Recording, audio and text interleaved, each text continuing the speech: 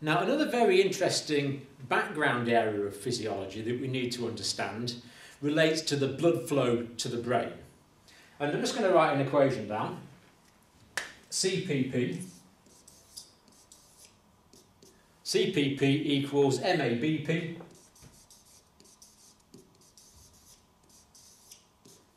minus ICP. Of course, that means absolutely nothing at the moment, but CCP stands for cerebral perfusion pressure.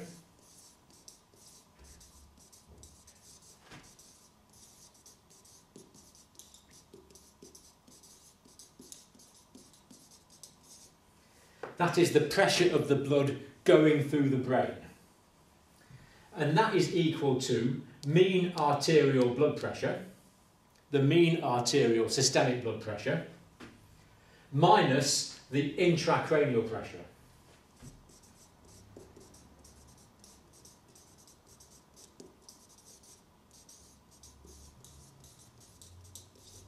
So let's imagine we're looking at the vault of the skull here, which as we know is closed. Then the blood has got to get into the vault of the skull. And the vertebral arteries actually go through the foramen magnum. But let's assume that that's closed with spinal cord and brain at the moment. And the carotid arteries go in via the holes in the base of the skull. So let's imagine that they're the internal carotid arteries carrying blood into the brain, into the cranial cavity. Now, the mean arterial blood pressure is going to force blood into the cranial cavity. That is the pressure of the blood in the systemic arteries forcing its way into the cranial cavity. And that is going to tend to perfuse the mass of blood vessels located throughout the brain in the intracranial compartment. So that's the mean arterial blood pressure. But remember, inside the brain there is an intracranial pressure already. So let's suppose that the mean arterial blood pressure is around about 100 millimetres of mercury, forcing blood in. Then the intracranial pressure is going to be about 10 millimetres of mercury, actually inside the cranial cavity. So you've got 100 millimetres of mercury forcing in, but 10 tending to force it out. That means the perfusion pressure in the vessels in the brain is going to be that 100 pushing in, with that 10 force pushing out, so it's going to be 100 minus 10. So the cerebral perfusion pressure, the pressure of the blood in the blood vessels in the cranial cavity, is going to be equal to the mean arterial blood pressure, which is about 100, minus the intracranial pressure, which is about 10, and 100 minus 10 is going to give us a cerebral perfusion pressure of 90. So 90 is the cerebral perfusion pressure, equals 90 equals 100 minus 10. So the cerebral perfusion pressure, the pressure going through the blood vessels of the brain, equal to the mean arterial blood pressure resisted by the intracranial pressure minus the intracranial pressure. And in this relatively normal case, we see that the cerebral perfusion pressure is going to be about 90 millimetres of mercury. Now this graph shows the physiological situation of brain blood flow, the amount of blood flowing through the brain. And this would be 50% of normal, this would be 100% of normal, i.e. normal blood flow through the brain, and this would represent increased levels of blood flow through the brain. And this is a really beautiful piece of physiology, because we see that from blood pressures of around about 50 up to blood pressures of around about 150, the blood flow to the brain or through the brain is pretty well constant at 100% of normal. This means that the brain is not hypoperfused until we're not getting to hypoperfusional levels until we're around about 50 millimetres of mercury mean arterial blood pressure.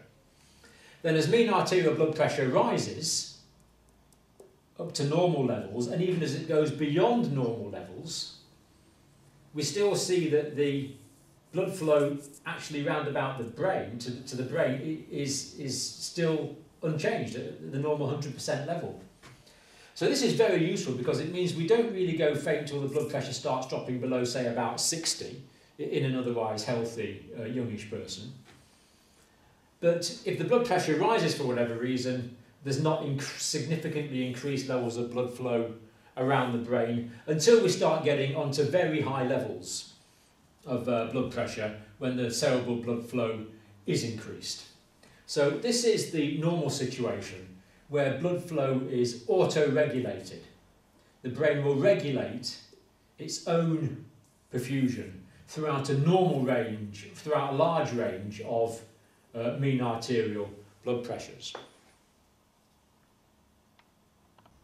But of course, this is describing the normal physiological situation.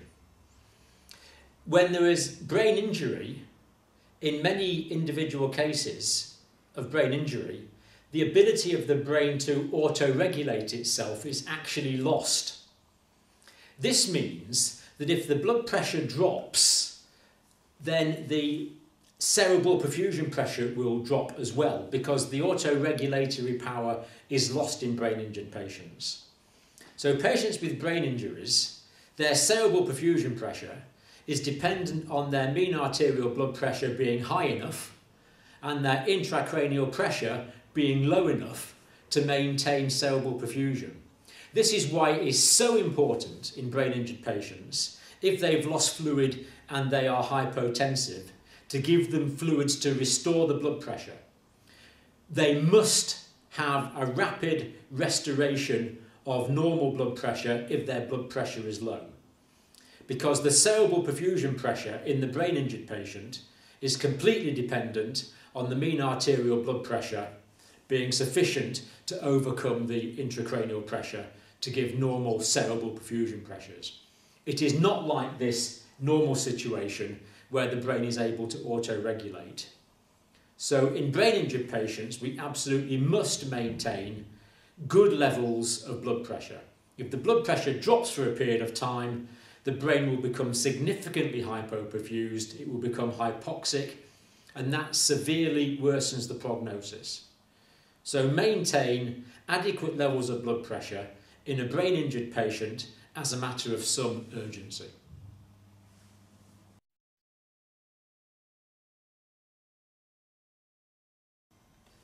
Once a brain injury has occurred, the damage is very difficult to reverse because the brain cannot actively regenerate its own tissues. So it's very important to prevent brain injury. And to understand how to do this, let's think about the nature of brain injuries. So what we've got here is brain injuries. This is the injuries that can occur to the brain. And there are two types of these: primary brain injury and secondary brain injury. Now, the primary brain injury is the injury to the brain that occurs at the time of the accident or the trauma. So when the head is hit, when the trauma impacts on the head, that will generate a primary brain injury. It occurs at the time. So when the patient is admitted to your care, the primary brain injury has already occurred and there's nothing you can do about that. But after the primary brain injury, secondary brain injury can develop. Now, a secondary brain injury is any injury which occurs to the brain after the initial trauma. And these are caused by complications of the initial brain injury. And our role in healthcare is to stop the patient from developing secondary brain injuries. So the primary brain injury, we can do nothing about. It's already occurred when the patient comes into our care. Our aim is to prevent secondary brain injuries.